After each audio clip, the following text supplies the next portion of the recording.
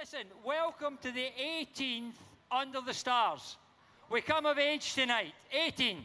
Let's hear it now for the orchestra and for the Royal Philharmonic Orchestra.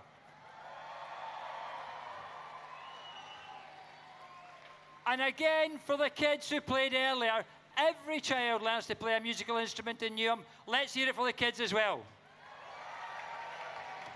Now, I'm sorry some of you were here last night, you'll have heard this speech, but I think it has to be said.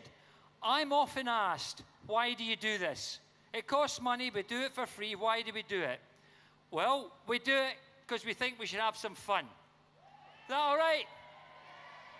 But we also do it to bring people together, to create a community.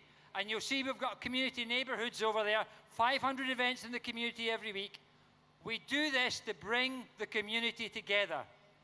Now, this week is very important after what happened in Barcelona, after what happened in America. It's important that we stand and say, in the most diverse place on this planet, we get on well together. We like living together. We are not a bigot like the man in the White House.